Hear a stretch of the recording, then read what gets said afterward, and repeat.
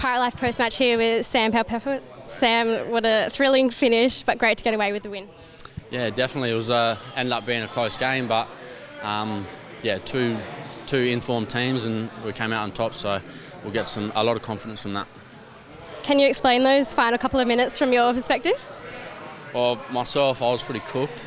You know, I was running on my last legs, but I thought we fought right to the very last second, and credit to us, we got the win. So very happy.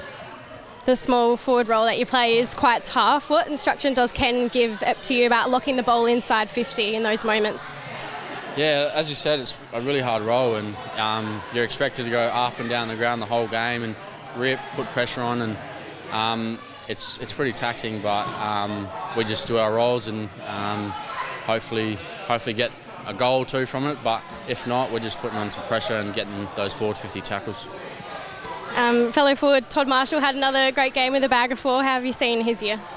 Yeah, he's been unreal. I love watching him play, and just seeing him come into the player that he is now. It's really proud of him, and hopefully we can keep it up for the rest of the season. Great to get another win at home in front of the fans. How big were they tonight? Yeah, I know. They were really loud tonight, and yeah, we love that, and we really thrive off it. So as long as they can keep coming down and making as much noise as they can, we love that. So yeah. Another big test next week, going over to Perth. What's the process from here? Yeah, we'll just recover from now on, and we'll put our best foot forward. But I reckon we're looking pretty good, and we're keen for the opportunity. Great, thanks, Peps. Thank you.